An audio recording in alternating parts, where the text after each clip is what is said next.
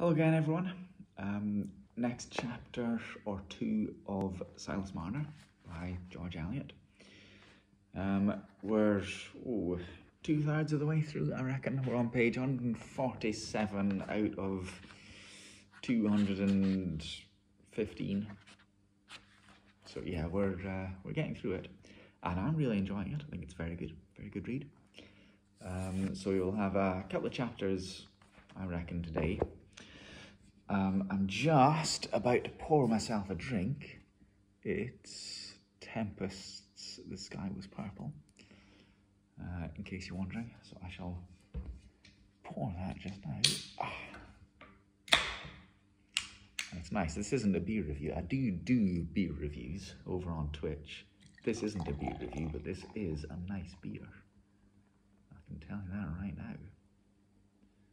Oh, it's a bit of a heady one, isn't it?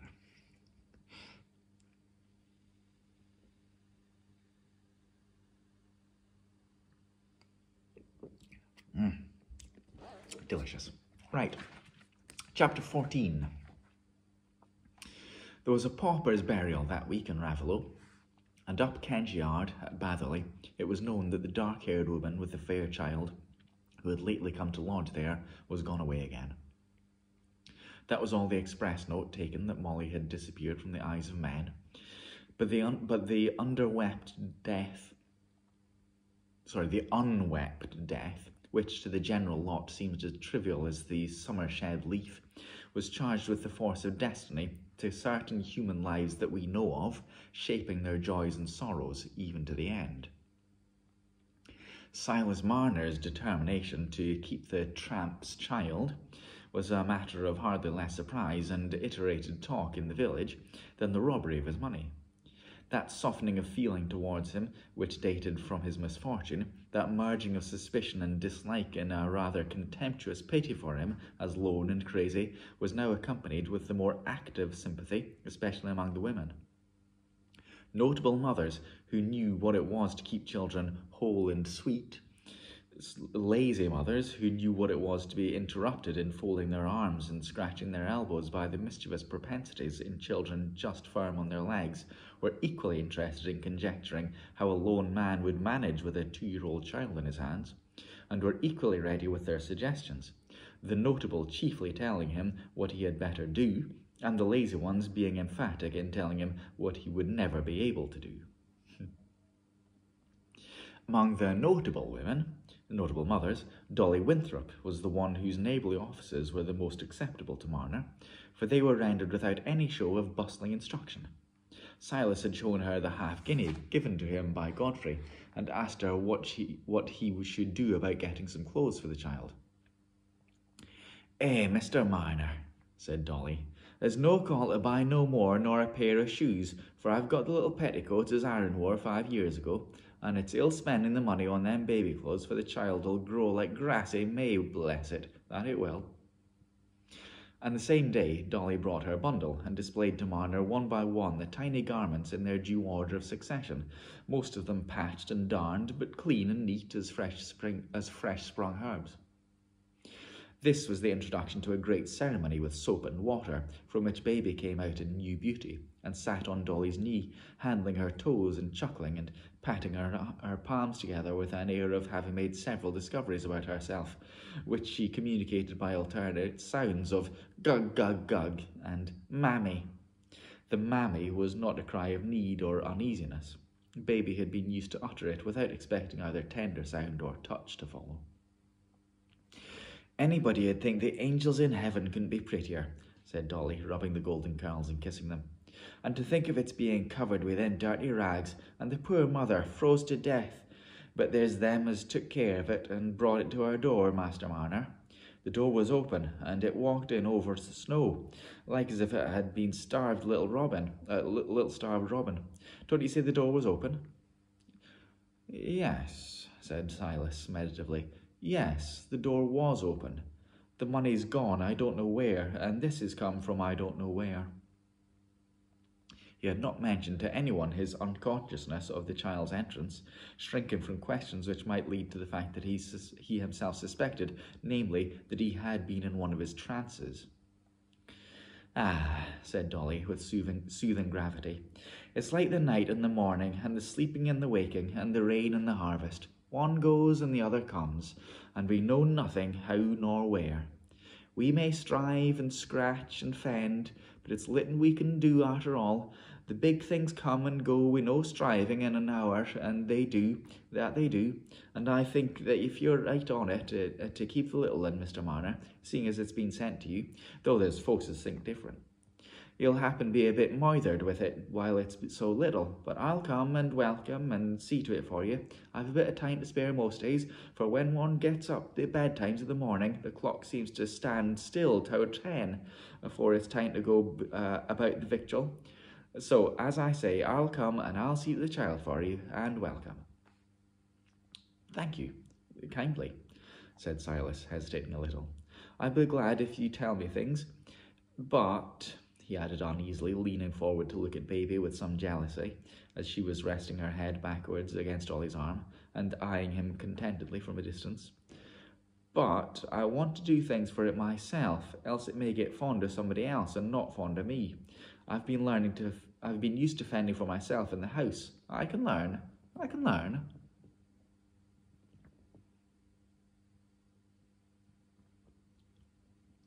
To be sure, said Dolly gently.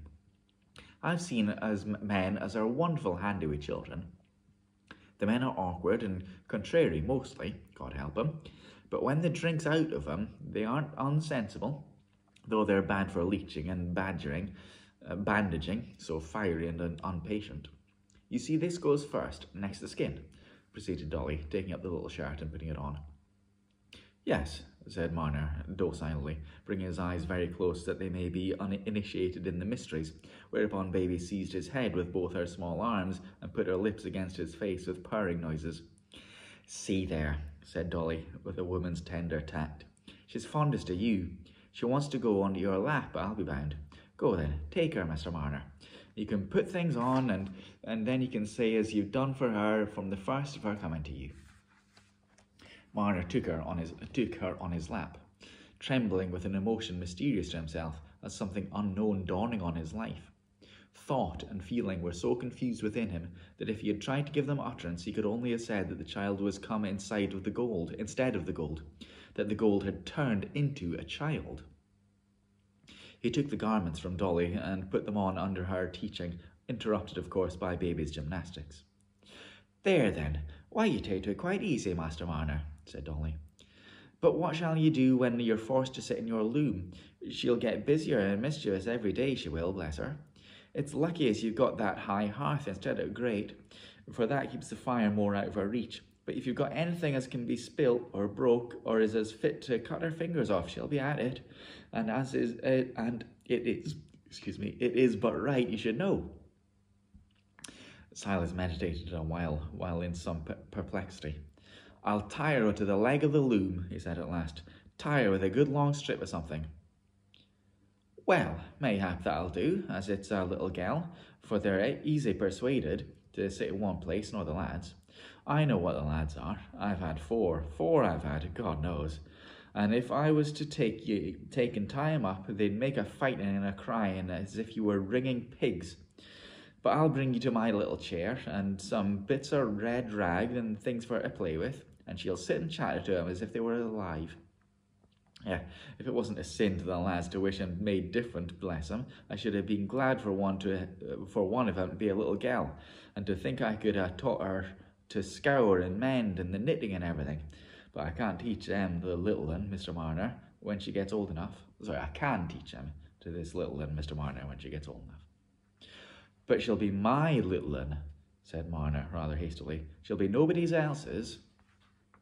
Oh, no, to be sure. You'll have a right to her if you're a father to her, and bring her up according. But, added Dolly, coming to a point which she had been determined beforehand to touch upon, you must bring her up like christened folks' children, and take her to church, and let her learn her catechize, yeah. As my little Aaron can say off I believe and everything, and hurt nobody by word or deed, as well as if he were the clerk. That's what you must do, Mr. Marner, if you would do the right thing by the orphan child. Marner's pale face flushed suddenly under a new anxiety. His mind was too busy trying to give some definite bearing to Dolly's words for him to think of answering her. "And it's my belief," she went on, "as the poor little creature had never been christened, and it's nothing but right as the person should be spoke to. And if you was no ways unwilling, I'd talk to Mr. Macy about this very day. For if the child ever went any ways wrong, if you hadn't done your part by it, Master Marner, inoculation and everything to save it from harm, it'd be a thornier bed forever o' this side of the grave. And I can't think as it'd be easy lying down for anybody when they got to another world if they hadn't done their part by the helpless child as come without their own asking." Dolly herself was disposed to be silent for some time now. I'm glad, frankly, for she had spoken from the depths of her own simple belief, and was concerned to know whether her words would produce the desired effect on Silas. He was puzzled and anxious, for Dolly's word "christened" conveyed no distinct meaning to him. He had only heard of baptism, and had only seen the baptism of grown-up men and women. "What does you mean by christened?" he said at last timidly. "Won't folks be good to her without it?" "Oh, dear, dear Master Marner," said Dolly with gentle distress and compassion. "Had you never no father, no mother as taught you to say your prayers, and as there's good words and good things to keep us from harm?" "Yes," said Silas in a low voice. "I know a deal about that. Used to. But your ways are different. My country was a good way off." He paused for a few moments, and then added more decidedly, "But I want to do everything as can be done for the child, and whatever's right for it in this country, and you'd think I'll do it good. I'll act according if you tell me." "Well then, Master Marner," said Dolly, inwardly rejoicing, "I'll ask Mr. Macy to speak to the parson about it, and you must fix a name for it, because it must have a name give it when it's christened." "My mother's name was Hephzibah," said Silas, "and my little sister was named after her." That's a hard name," said Dolly. "I partly think it isn't a christened name." "It's a Bible name," said Silas, old ideas recurring. "Oh, then I've no call to speak agin it," said Dolly, rather startled by Silas's knowledge on his head. "But you see, I'm no scholar, and if I'm slow at catching the words, my husband said I'm always like as if I was putting the haft for the handle. That's the way he says, for he's sharp, God help him. But it was awkward calling your little sister by such a hard name when you'd got nothing big to say, like, wasn't it, Master Marner?" "Oh, we called her Eppie," said Silas. "Well, if no way's wrong to shorten the name, it'd be a deal handier. And so I'll go now, Master Marner, and I'll speak about the christening afore dark, and I wish you the best of luck. And it's my belief as it'll come to you, if you do what's right by the orphan child, and there's this inoculation to be seen to. And as to the washing out its bits o' things, you need look nobody but me, for I can do 'em wi' one hand, and I've got my sods about. The blessed angel. He'll let me bring my iron one of these days, and he'll show her his cart and his father's made for him, and the black and white puppies he's got a rearing." Need another drink for the next massive paragraph here.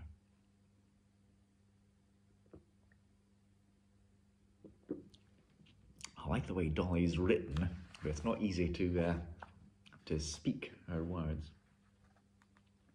Baby was christened, the rector deciding that a double baptism was a lesser risk to occur.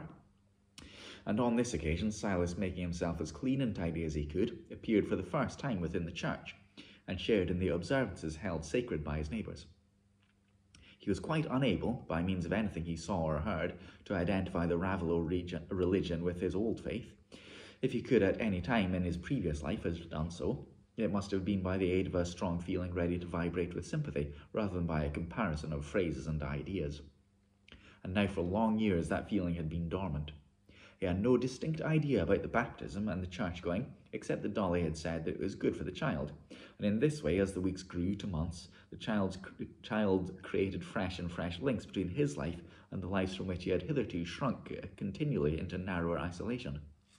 Unlike the gold, which needed nothing and must be worshipped in close-locked solitude, which was hidden away from the daylight, was deaf to the birds of songs, and started to know human tones, Eppie was a creature of endless claims and ever-growing desires, seeking and loving sunshine and living sounds and living movements, making trial of everything with trust and new joy and stirring the human kindness in all eyes that looked on her.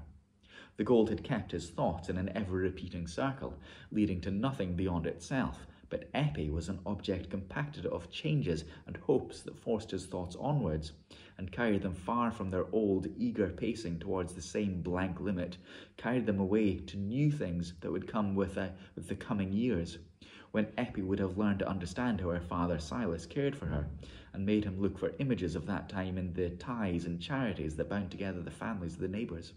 The gold had asked that he should sit weaving longer and longer, deafened and blinded more and more to all things except the monotony of his loom and the repetition of his web. But Eppie called him away from his weaving and made him think its all pause as a holiday, reawakening his senses with his fresh new life, even to the old winter flies that came crawling forth in the early spring sunshine and warming him into joy because she had joy.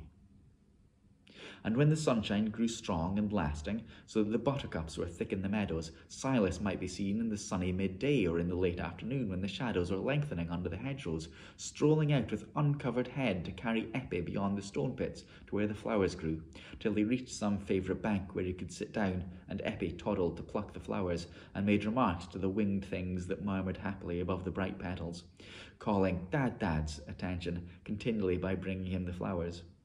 Then she would turn her ear to some sudden bird note, and Silas learned to please her by making signs of hushed stillness, that they might listen for the note to come again.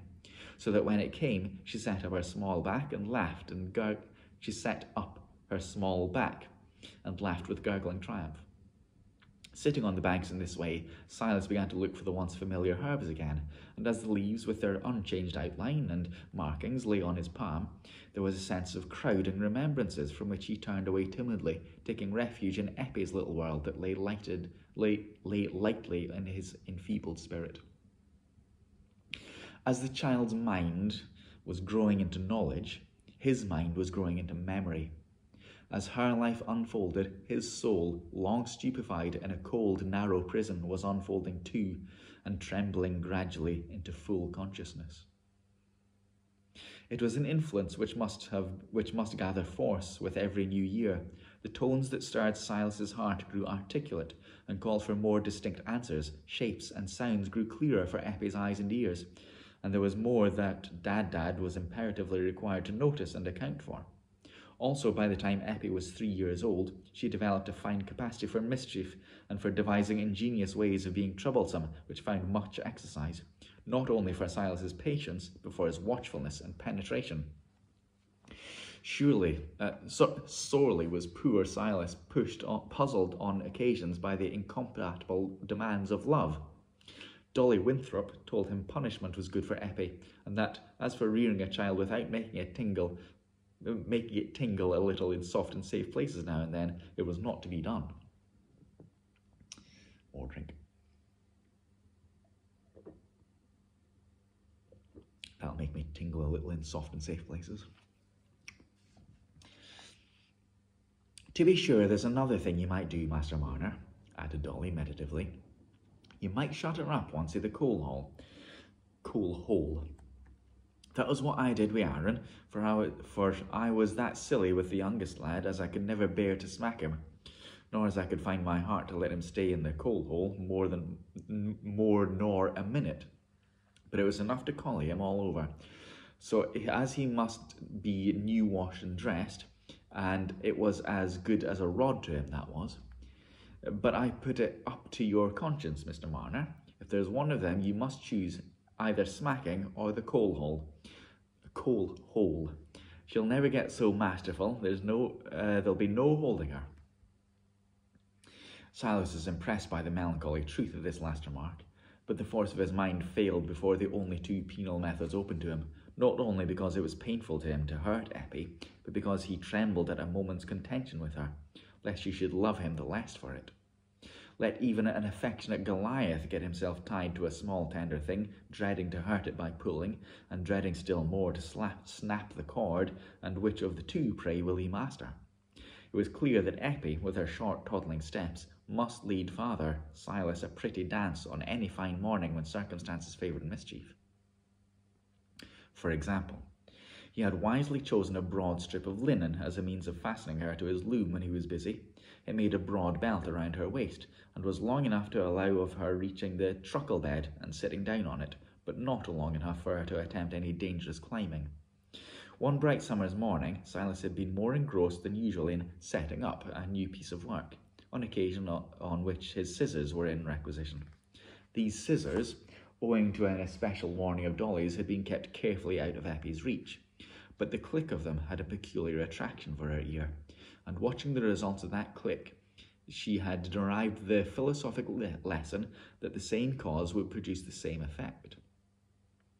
Silas had seated himself in his loom, and the noise of weaving had begun, but he had left his scissors on a ledge which Eppie's arm was long enough to reach, and now, like a small mouse watching her opportunity, she stole quietly from her corner, secured the scissors, and toddled to the bed again, setting her back up as a mode of concealing the fact.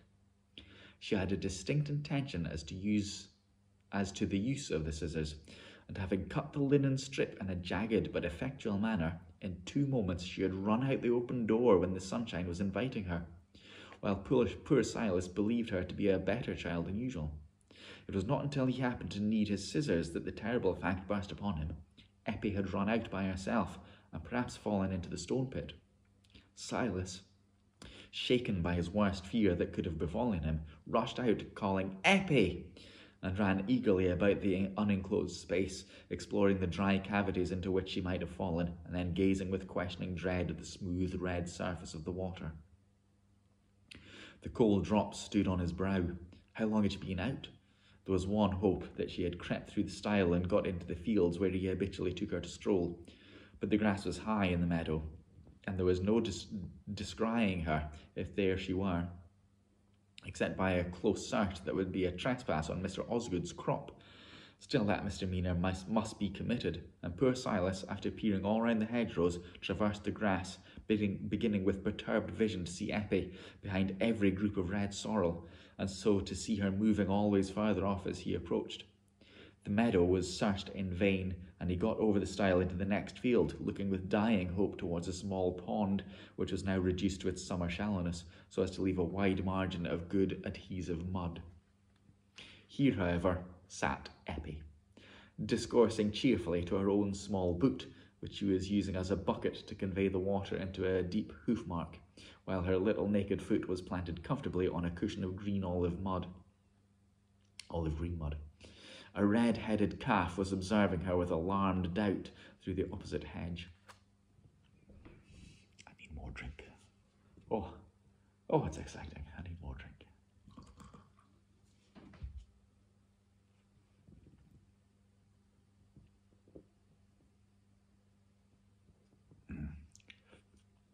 Lovely.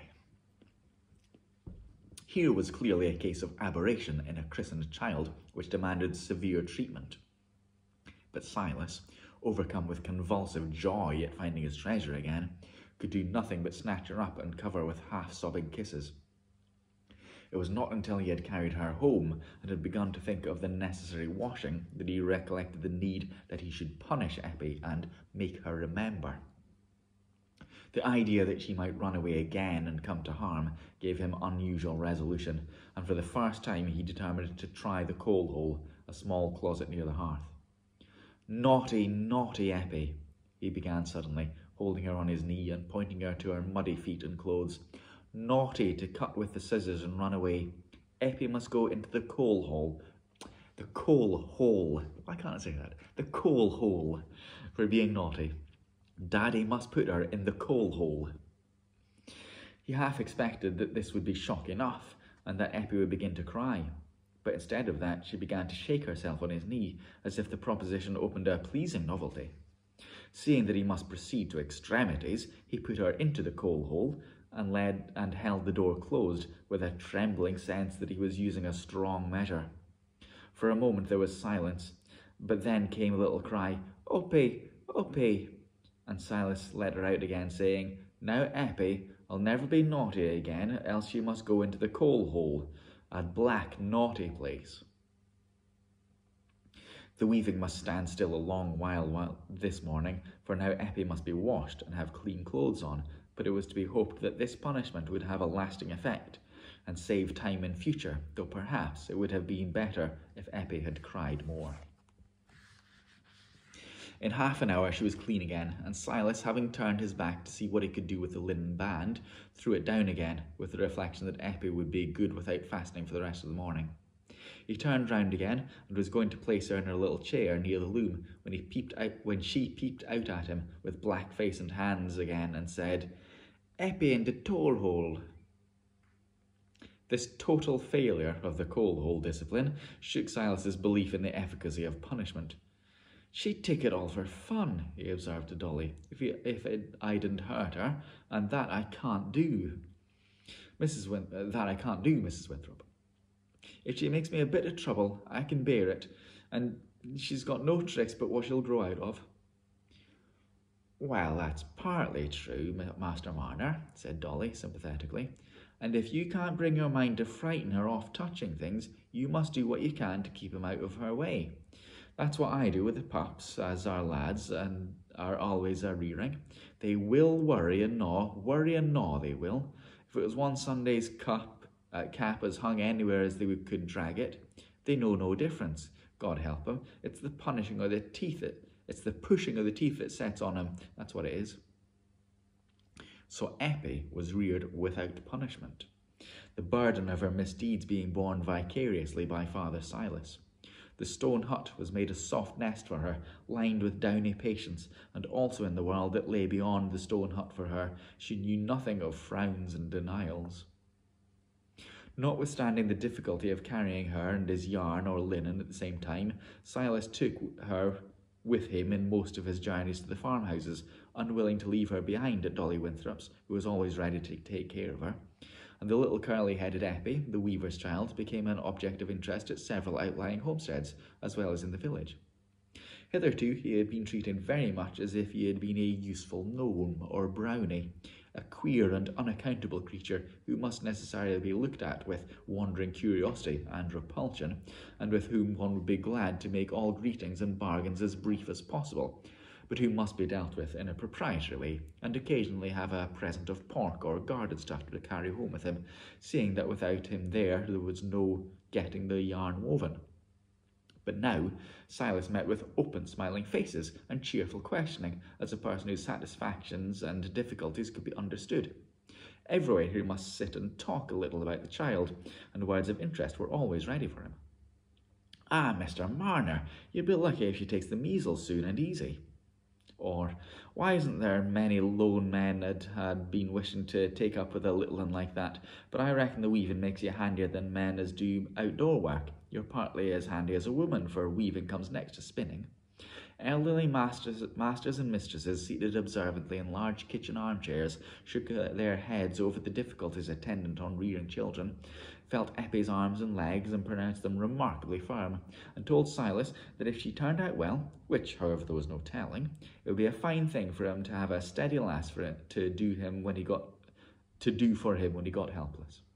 Servant maidens were fond of carrying her out to look at the hens and chickens, or to see if any cherries could be shaken down in the orchard, and the small boys and girls approached her slowly, with cautious movement and steady gaze, like little dogs face to face with one of their own kind, till attraction had reached the point at which the soft lips were put out for a kiss. No child was afraid of approaching Silas when Eppie was near him. There was no repulsion around him now, either for young or old, for the little child had come to link him once more with the whole world. There was love between him and the child that blent them into one, and there was love between the child and the world, from men and women with parental looks and tones to red ladybirds and the round pebbles. Silas began to think of Raveloe life entirely in relation to Eppie. She must have everything that was good in Raveloe. and he listened docilely that he may come to understand better what this life was, from which for 15 years he had stood aloof as if from a strange thing with which he could have no commission, as some man who has precious plant to which he would give a nurturing home in a new soil thinks of the rain and sunshine, and all influences in relation to his nursling, and asks industriously for all knowledge that will help him to satisfy the wants of the searching roots, or to guard leaf and bud from invading harm. The disposition to hoard had been utterly crushed at the very first by the loss of this long-stored gold.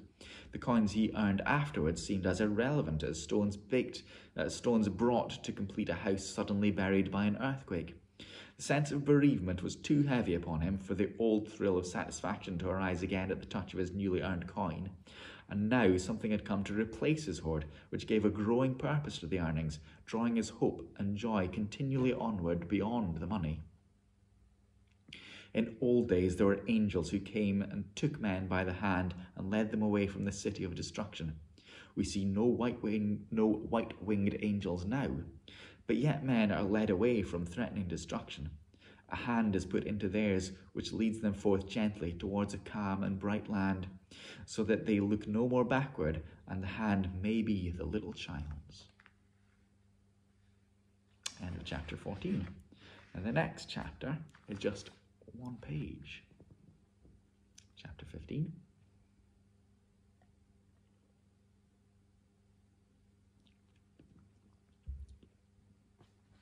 There was one person, as you will believe, who watched with keener, though more hidden interest than any other, the prosperous growth of Eppie under the weaver's care.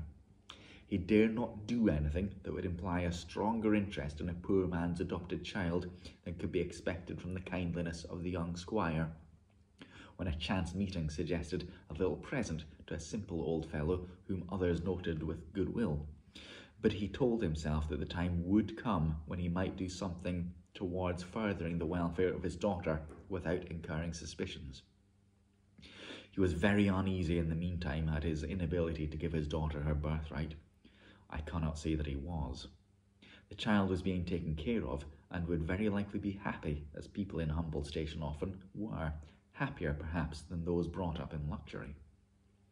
That famous ring that pricked its owner when he forgot Dusty and followed desire, I wonder if it pricked very hard when he set out on the chase, or whether it pricked but lightly then, and only pierced to the quick when the chase had long been ended, and hope, folding her wings, looked backwards and became regret. Godfrey Cass's cheek and eye were brighter now than ever. He was so undivided in his aims that he seemed like a man of firmness. No Dunsey had come back. People had made up their minds that he was gone for a soldier or gone out of the country, and no one cared to be specific in their inquiries on a delicate subject to a respectable family. Godfrey had ceased to see the shadow of Dunsey across his path, and the path now lay straight forward to the accomplishment of the best long-cherished wishes. Everybody said that Mr. Godfrey had taken the right turn, and it was pretty clear what would be the end of things, for there were not many days in the week when he was not seen riding to the Warrens. Godfrey himself, when he was asked jocosely if the day had been fixed, smiled with the pleasant consciousness of a lover who would say yes if he liked.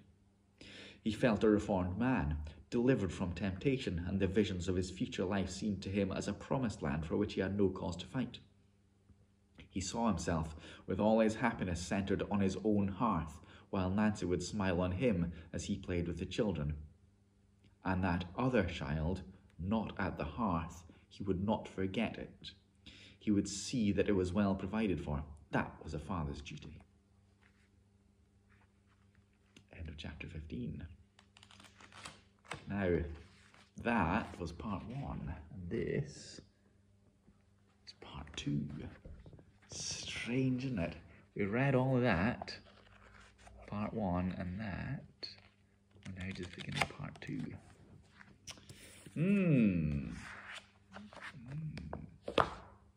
What's going to happen?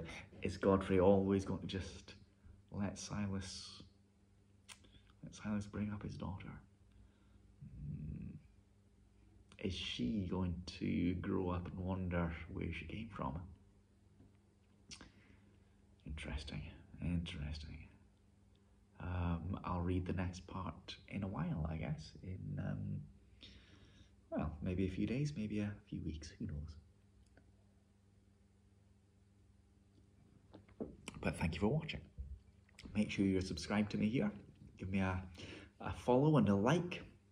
And if you have a look at my bio.link/A9630, that's bio.link/A9630.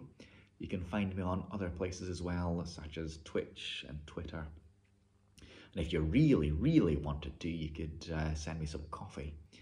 Use Buy Me a Coffee or KO-FI and send me a few dollars, a few pounds, whatever you wish to send me, if you want to, if you're enjoying listening. All right, so thanks for watching. I'll see you next time. Cheerio, bye.